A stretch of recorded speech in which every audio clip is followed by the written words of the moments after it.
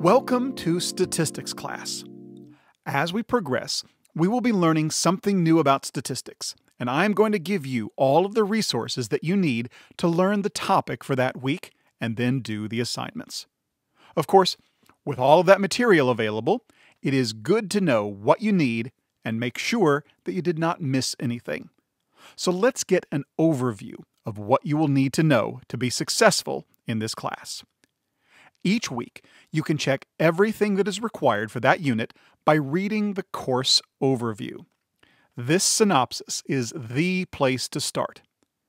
Each topic has its own class notes. These notes will follow with what I'm teaching you in class or in the videos. Notes are in a PDF format, so you can either print them and bring them to class with you, or all of the fields in the notes are fillable, so you can type directly into your PDF notes. So here is hint number 1 for being successful in statistics class. Read your notes before class. Just having seen the material once before we talk about it will make a huge difference in your comprehension. I also provide what I call handouts, sometimes abbreviated HO. The handouts are copies of the PowerPoint presentation slides for that week.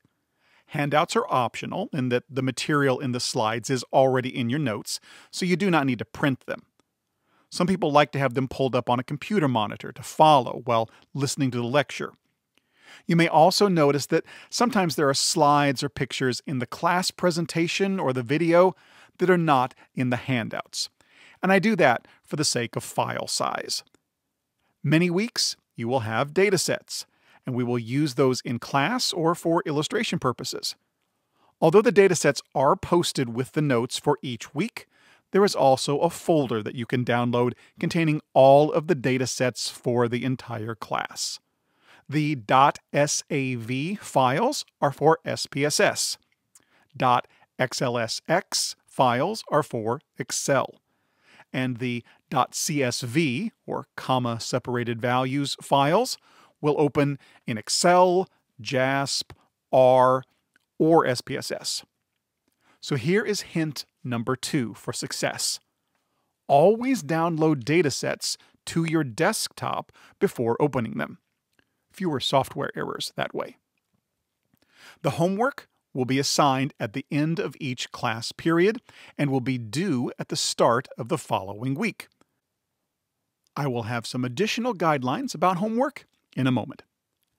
So here is another hint for success. Come to class prepared. When you get to class, I will have the presentation pulled up for that week. Be sure to check out the first slide. It will tell you what to expect for the lecture.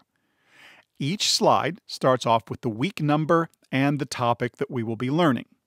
In this example, descriptive statistics for week 3. You might also notice some icons in the lower left corner. These icons tell you what software or tools we will use that week. The first icon is a calculator, and it means that we will be working some problems by hand, so you might want to have your calculator handy. The second icon is for SPSS. It means that we will be using SPSS and there will be datasets that you need to have ready. The X and the W are for Microsoft Excel and Microsoft Word for data handling or for reporting our findings. You are also free to use an open source Office program like OpenOffice or LibreOffice. And by the way, if you are using an open source software, send them a little love in the form of a small donation for making such great software freely available. So here are some things to know about the homework assignments. Homework is assigned at the end of each class period.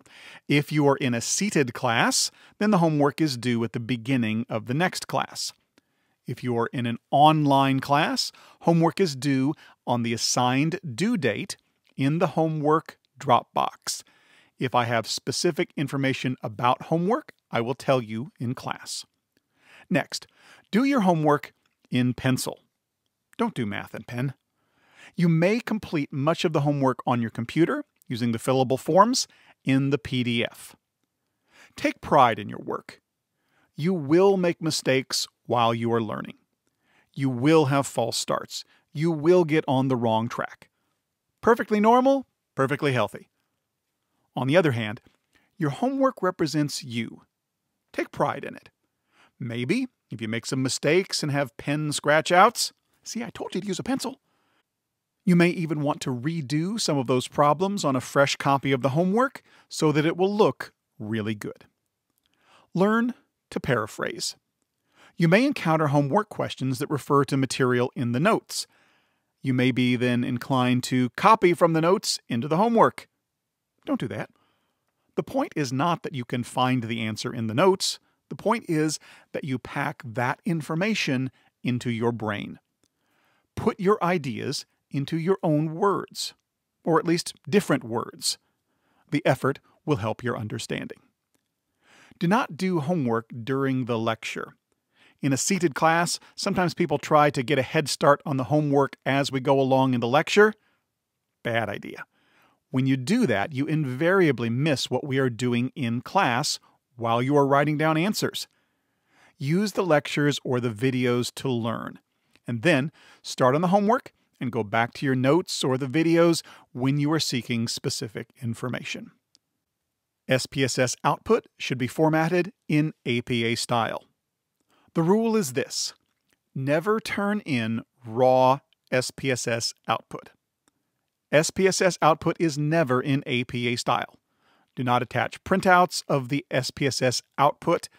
I want to see you translate that output into the proper format to show that you understand the topic, and I will provide you information on how to do that as we move along in the class. Late work.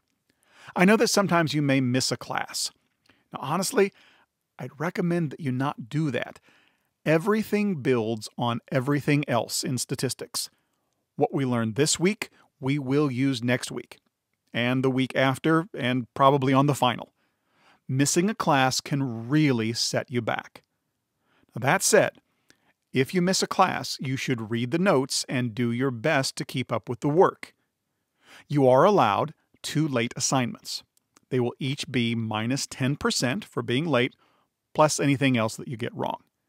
After that, assignments automatically get no more than half credit. So your next hint for success? Come to all of the classes. Keep your homework until the end of the semester, just in case. Sometimes things go screwy with grading or something is not recorded correctly. By keeping your graded assignment, you can show me the correct grade and I will fix anything that is incorrect. After the final, you can keep the assignments, throw them away, whatever. But during the class, this or any class, keep all of your assignments at least until after you have received your final grade for the course. Help each other, but don't copy. Here's what I mean. I encourage you to collaborate and even form study groups. Collaboration in academia is normal and expected. In fact, collaboration is encouraged. Think about that word collaboration. It is to co-labor, to labor together. Collaboration is working together, with the emphasis on working. Collaboration is vital to science. I love to collaborate with colleagues. It allows me to work with some wonderful, smart people, to learn from them, to help them, to let them help me, and together we become better friends and colleagues. And collaboration is vital to science for this reason. We know what we're doing. When you know statistics, people want to collaborate with you. You bring something valuable to the collaborative relationship. But what does it mean for you, the aspiring scientist, for you, the becoming competent statistical analyst? It means that you don't know what you're doing yet. You are becoming the kind of person that others want to collaborate with because you share what you know and what you learn with others. So let's talk about what collaboration is. First, I encourage you to form study groups. Meet with other students. Talk to each other about the assignments. If you're struggling with something, ask for advice. If you understand the assignment, offer suggestions and explanations. There is no better way to learn than by teaching someone else. It forces you to understand the material. It is okay to check final answers. If you have the same answer as everyone else, you probably did it right. If one of you has a different answer than everyone else, it's probably wrong. If everybody has different answers, then go back and figure out what happened. You will learn from mistakes. It is also okay to get a tutor. Lots of graduate students are happy to help you one-on-one with statistics. Usually there is a fee, but that is why graduate students are happy to help. Find someone that you like and trust. It can be money well spent. Finally, it's okay to ask your instructor. I would be happy to help you for free. Now, on the other hand, I expect you to come to me with actual questions. Don't just hand me a blank homework page and say, I don't know what to do. I expect you to give it a try with the information that you have. Show me what you have tried and where you got stuck, and I will help you get unstuck. Now let's talk about what collaboration is not.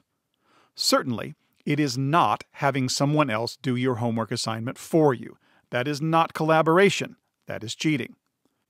Also, it is not collaboration to split up the assignment, where one person does 1 through 5 and the other person does 6 through 10.